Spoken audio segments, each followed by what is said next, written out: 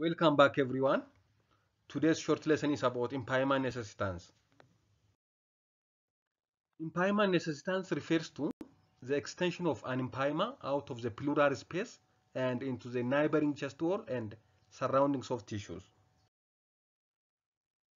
Regarding the pathology, it might either occur due to the virulency of the organism or it might be facilitated by previous thoracic surgery such as thoracotomy or trauma allowing infection to track through.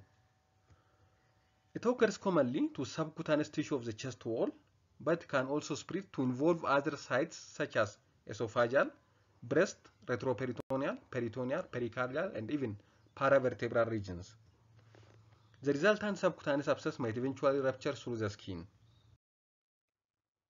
The causative organisms for empyema necessitans is mainly Mycobacterium tuberculosis is thought to be the most common cause and it is responsible for about 70% of the case of empyema necessitans. So always you should have to think of Mycobacterium tuberculosis if you found a patient having empyema necessitans.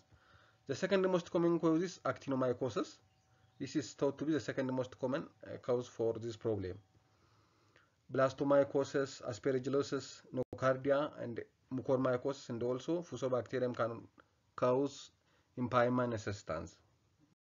Regarding imaging of this problem, chest X-ray might often non-specific and at times it can even normal, but this might suggest a soft tissue density in the chest wall. The most important imaging that we should have to send is computer tomography or CT scan. Chest CT is the best at assessing the extent of infection out of the thoracic cavity. It will classically show an empyema of a relatively well-demarcated collection with extension through the chest wall into another compartment. The top differential diagnosis for this problem on imaging is, the first one is malignant pleural-based mass, such as mesothelioma.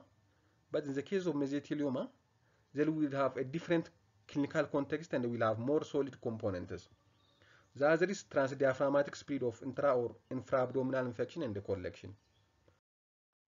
Treatment of empyema necessitans include closed or open drainage of the pleural space to prevent fibrosis and to facilitate the expansion of the lung.